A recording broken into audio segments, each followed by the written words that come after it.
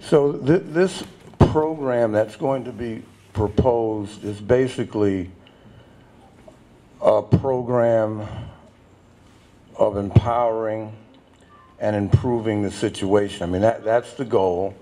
It's not the first time it's been done. And but at this time, 2007, it's very important that if we start something, that we see it through to the end. Because a lot of people in this country have been getting away with murder. And a lot of our great artists have died without really, reaching their apex as far as public awareness. When I walk down the street with my bass and a little kid stops me, you know what they say to me? They say, "Mommy, what's that big thing?" And, we would like to get it so that a reach out programs to the community. Because you see, one of the things that's been missing is that art's been taking or not existing in the community, where families, they go out to dinner, but how come a family can't go out to an artist's art gallery to buy a painting for the kids' walls and to put up on the walls? You know, how come a family can't go to a concert together? You know, why is it always the aficionados and the diehards? Because they don't know that we exist. They don't know that we love them. They have no idea how many ways a trumpet can be played or drums can be played. They have no idea that the colors, the match of colors that can be thrown on a canvas, or the combination of words that can be put together that would really enrich their lives, because they are being given the worst kind of vanilla on a daily basis. And we don't get a chance to speak to them because we're busy going to Europe and trying to do our thing. Art is taken seriously enough where you can get a degree in music, a master's degree, bachelor's degree, but then after that, you come to New York and there's no work. All you can do is turn around and get a job teaching in a university where you teach others and they get a degree, and then they come to New York and they can't get a job, so they get a job in a university teaching others, and then it goes around and around, so you have this big pool of people with degrees in music who've never done a gig, who've never played a note, so there are umpteen potential programs that that are on the agenda. This is a long program. This is just the first step. It's not going to come around overnight. It's going to take some time and perseverance and some effort. Okay, because you can't change the fabric of a society overnight. Okay, it's going to take, because they've been working at keeping art underground, or they call this like downtown, or for years. Art is very effective. There's a political reason why artists are not taken seriously. How many times you told when you were becoming a musician or dancer or poet, well, when are you going to get a real job? You see, the thing is that the art is a real job. Our souls are dependent on art and music because it feeds our spirit. And what's wrong with America is our spirit is underdeveloped. See, most people in America have underdeveloped spirits because it has never been developed. Because they have some sort of, intellectual knowledge, but they really haven't tapped into their souls. See, and what happens when people listen to music, it changes their lives. You know, when people come to a concert or they get a book of poetry and they read it, they say, man, I'm going to quit my job tomorrow. That's what it's supposed to do, you know. And I'm going to quit my job, or like somebody's about to go to Iraq and you play him an alto solo, you say, I'm not going to Iraq.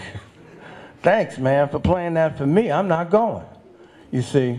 So, but if they don't hear us, they don't know we exist. We've got to put a big effort into saying, here we are, we exist, this is our music, this is our art, this is our dance, this is our poetry, okay? And give people an option to what they want to choose. And when this happens, I mean, this program is something that we may benefit from and we may not benefit from. But if it continues, the next generation will benefit from it.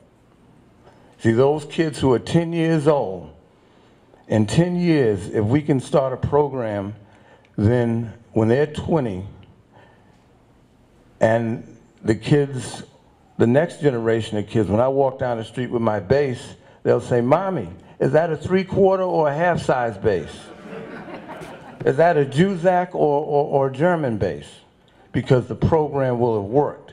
And once, you see, America is based off of swing of spirit.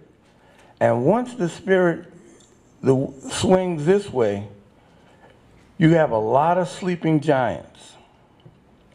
You know, all those people that eat at McDonald's are sleeping giants. You know, I mean, being an artist is not just just for certain people. Everybody's got the spirit inside them, and they're waiting for someone to free them, and that's what art does. So, when these programs kick in, this is what will happen, and the idea is to not take no for an answer. Okay, the idea is that we will succeed and things will eventually change. Okay. Now I'd like to invite some people up who are in the audience who have been doing some self-determination acts throughout the years, and we all have been doing them. You know, of course, whenever you produce your own concert in the 70s and you get a flyer and you put the flyer up and you get the space, that's self-determination, okay? Because it's like, well, if I don't hire myself, nobody's going to hire me. If I don't produce my own music, no one's going to do it. But at the same time, you know, the government of America and the foundations have a responsibility to, if you're given a large sum of money to feed the poor, you're supposed to make sure that all the poor get fed. And what happens is that sometimes when large sums of money are given to institutions, is that they don't spread it around. You know, there's nothing wrong with having the music of Paul Whiteman played or Benny Goodman. There's nothing wrong with that. You know, we give you money to, but all the music should be played. All the musicians should get a grant. You know, and Holland, all the musicians get money to rehearse. They get money to write music. It's not just the king of swing gets money. The king of space music gets money. You know, all the musicians get money. Okay, and that's what should happen. All musicians and artists should get money to present and develop their work. You know, and all programs that. Well, let me just say this, because we're going to move on. Right, we're going to wrap this up. When Jimmy Carter was president, we had the See the Artist program, which was a program where you would audition and you'd get a job as an artist, a 9-to-5 job. And it lasted 1 year. And musicians were working for theater companies, for dance companies, and it showed me that it could work. If you put artists to work, the temperament of New York City was beginning to change, you know. And it ended when Jimmy Carter, you know, had his concert at the White House with Ornette Coleman and Cecil Taylor, and Charles Mingus was there. And I spoke to Ornette Coleman about this a couple of weeks ago, and he said that they were smoking dope that day in the White House. And he smelled it, and it was happening. And so you knew at that time that Jimmy Carter had to go. But the fact that that had happened, that it can happen again. And things can change. Anyway.